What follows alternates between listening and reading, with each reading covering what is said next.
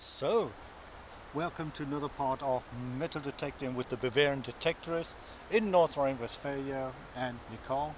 Today we're actually going to try a different part of the Rhine, and it's just past 5 o'clock in the evening. I just finished work this afternoon, and so we don't have a lot of time when we thought we'd drive here and take a look what we can find, if we find anything at all, and we'll see you in a minute down by the Rhine.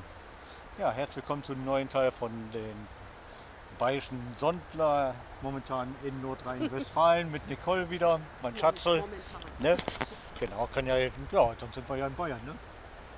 Ja, genau. Ab und zu.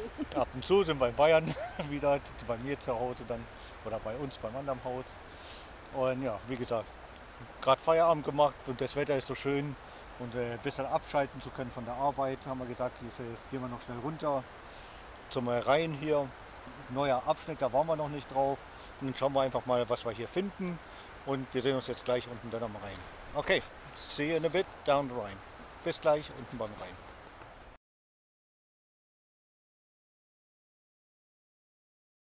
And we're going to start detecting. I went down the stones. Nicole doesn't like going down there, so she's going down the back there. So I can start already. Okay. Also, bis zum ersten Fund. Let's start detecting. Also, bis zum ersten Fund. Bis gleich.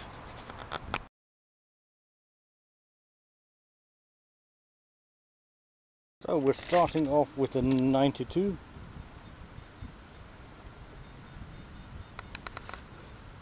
It should be somewhere just in here. Now, I hope the stones aren't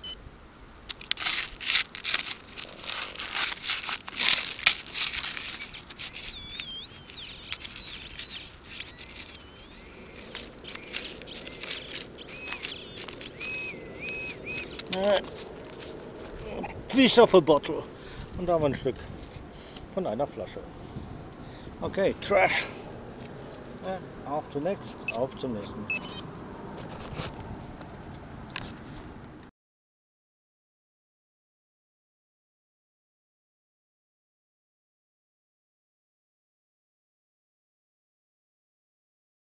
And the first fishing weight. Ja, und das erste Bleigewicht, Anglergewicht.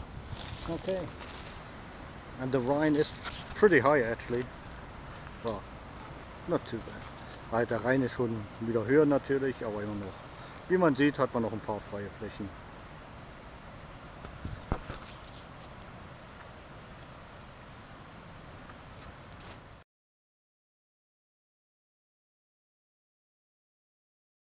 Okay. So, first 20 cents. Nicole is filming now. Also die Nicole filmt jetzt, weil mein Detektor hat den Geist aufgegeben, der neue. Irgendwie müssen wir mal schauen, was das ist. Also wir haben jetzt hier 20 Cent Stück gerade rausgeholt, aber Nicole meinte, da war noch was anderes da oben. Also der Fund gehört eigentlich Nicole, weil sie hat ja hier etwas und hat jetzt mir ihren gegeben, damit ich sondeln darf zum Ausgleich. Und hier oben haben wir nochmal ziemlich schrottiges Signal. Schauen wir einfach mal.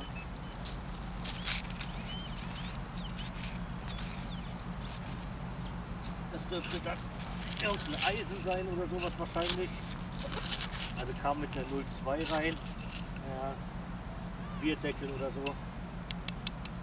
Ja. So, there you go. Beer topper lid.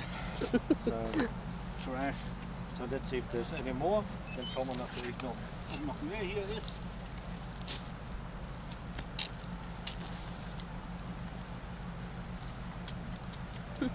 And there's supposed to be something in the hole. Da soll also noch mehr im Loch sein.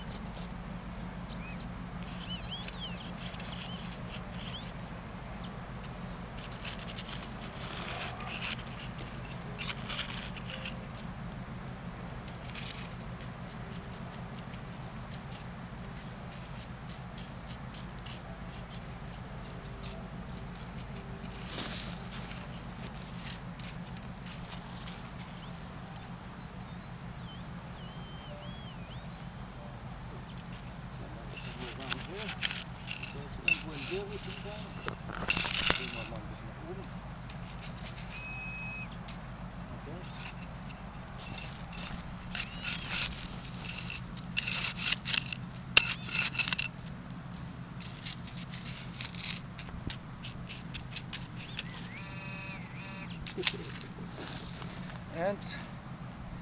Is it a 1 pfennig? Could be a 1 pfennig coin.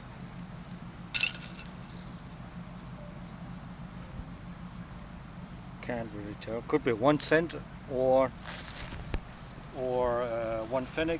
Can't really tell. Könnte jetzt ein 1 Cent Stück sein oder ein Pfennig Stück. So, okay, 2 coins so far. Also 2 Pfunde bisher. 2 Münzpfunde, ja, sagen wir es mal so. Tja, der Detektor bringt dir Glück. Du bringst mir Glück schon. Okay, na gut.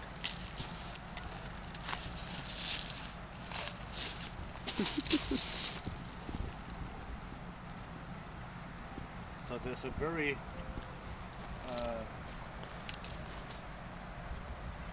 small target, not a signal, but very low.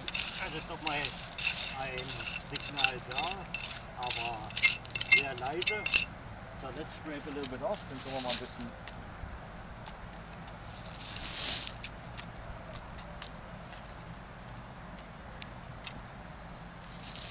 Er gibt mir keine Nummer, aber er gibt mir auch keine Zahl, aber es wird stärker.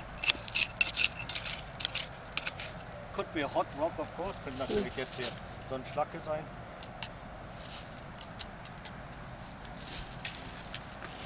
Schauen wir mal.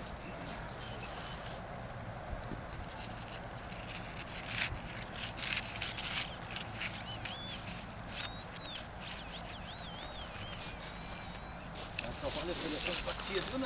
So there's definitely something here. Also ist auf alle Fälle jetzt hier was. Ein Signal. Wie gesagt, war sehr schwach.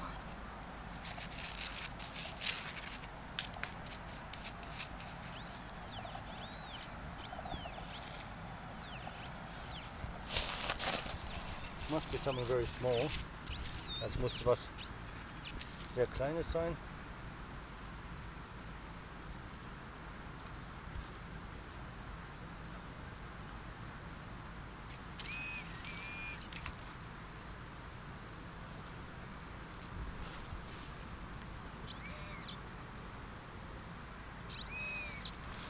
Well, ein Stück Draht, a piece of a wire. Okay, so was that it? War es das jetzt?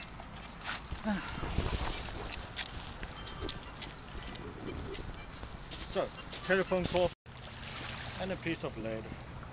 Und ein Stück Blei. So, not a lot so far, also bisher nicht viel. Another piece of lead somewhere.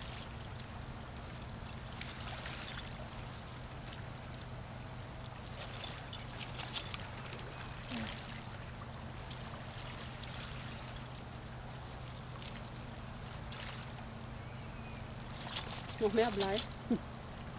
Ja, irgendwo habe ich das große Bleistück. Aha. Ja, so 4 Finds, also 4 Funde bisher.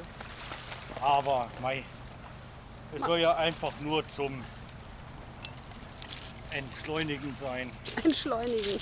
Ja, wenn du die ganze Zeit in der Arbeit viel Stress Ja. hast, ne, dann kann das ja schön entschleunigen. Das stimmt. Bis man dann irgendwie eine Goldfibel oder sowas findet, ne, dass man sowieso nicht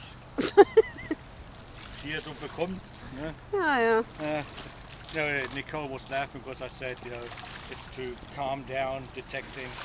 She sort of laughed. I said, well, if you're all the time in stress, metal detecting is a very good way to get down, back to the level, now relax, get stuff out of your head, and so on. So there you go. So let's do a little bit of detecting there, and the sun is going down, so we'll be going home very soon.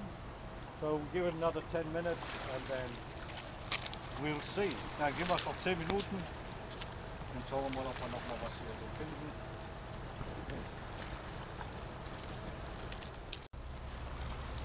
So, looks like a piece of iron, doesn't it? Also sieht ja so aus wie ein Stück Eisen, but you turn it around. Aber wenn du es umdrehst, ist tatsächlich eine Münze drin. You actually have a coin. And that's most likely going to be, I think it's going to be a Euro coin. So let's take it up. Let's break the iron stuff off.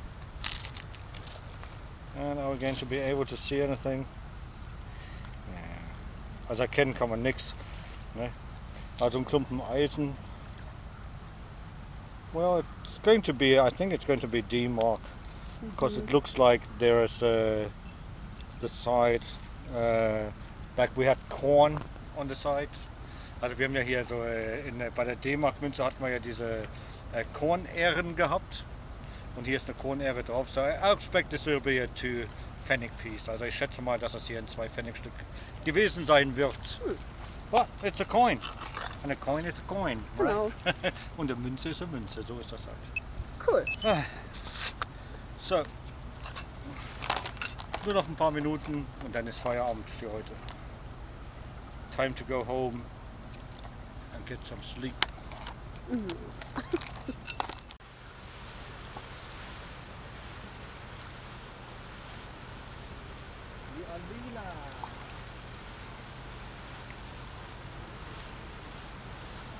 Looks like wir haben Supper. Sieht aus, als wollten wir auf der Abendbrot essen würden. Ne? Alles schön beleuchtet. Cool. Ja, hocken jede Menge Leute drin. Ja. And then the back there all the rooms. Und dann hinter die ganzen Zimmer. Switzerland. Die Schweiz. Wer hat's gemacht? Die Schweizer. In Germany you got advertisement from Swiss Swedes and they always say, wer hat's gemacht? Die Schweizer.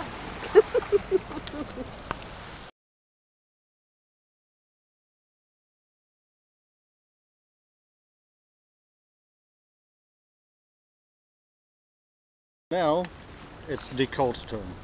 Jetzt darf Nicole. So, den leeren nehme ich oder was auch immer damit ist. So, ich glaube, dass die leer ist. Na, schauen wir mal. Hoffen wir mal, dass nur der Akku. Yesterday I actually charged it and hopefully it was just that the clip wasn't on properly, that didn't charge properly. Because this is actually brand new. It's a 2022 detector what Nicole bought me. So there you go. Also wir hoffen, dass wirklich nur die Spule jetzt leer ist, obwohl wir sie gestern beide Maschinen dran hatten am Ladegerät. Aber das hier ist eine nagelneue, eigentlich ein neues Gerät, 2022, ne, was mir Nicole gekauft hat. Und dann schauen wir einfach mal. So Nicole's on her way. She's going to get 10 minutes to a quarter of an hour. Tick tack, tick tack, tick tack. Ja, aber der zeigt keinen Wert an. Das ist schon schlecht. So she hasn't got any numbers on what it is. Aber hatte ich auch nicht und dann war es das 20 Cent Stück erstmal, ne? Oder 1 Pfennig Stück. Okay. So it didn't give me any numbers neither and then it was piece of lead. Ja. A Blei. Aber ziemlicher Klumpen eigentlich, ne?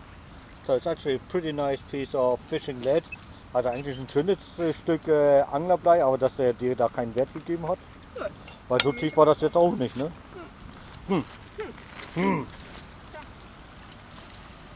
Never mind.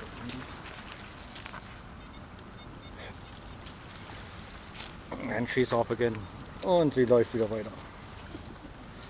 Ja, also wo muss ich ja hin, wo du noch nicht... Like a little weasel. Wie ein kleiner Wiesel. Mach weiter. Ich muss mich aber beeilen, ich habe nicht viel Zeit. Zack, zack. Avanti, avanti. Okay. We'll see you on the next find. Bis zum nächsten Fund von ihr dann.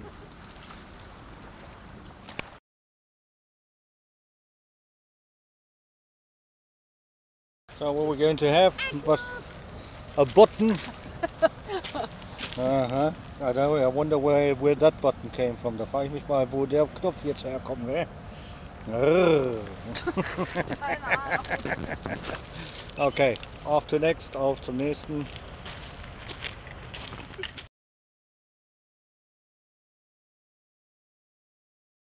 And a target for Nicole. Und Nicole hat jetzt auch ein Target. What you got? A coin? Ja. Eine Münze? 20 Cent. Eine Münze? 20 cents like I got. Du hast auch 20 Cent wie ich. Okay. Cool. Congratulations. Good. Herzlichen Glückwunsch.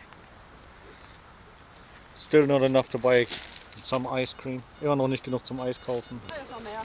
Dann noch mehr. Haben wir Coins will?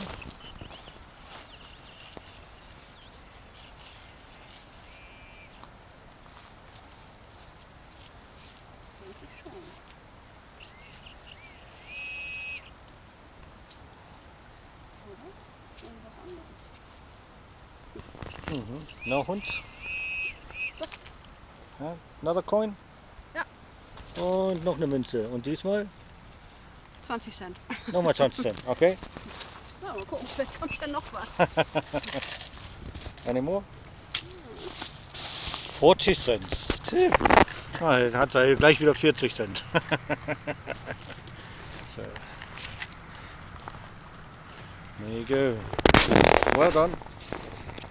Good. Verspart ein bisschen. You.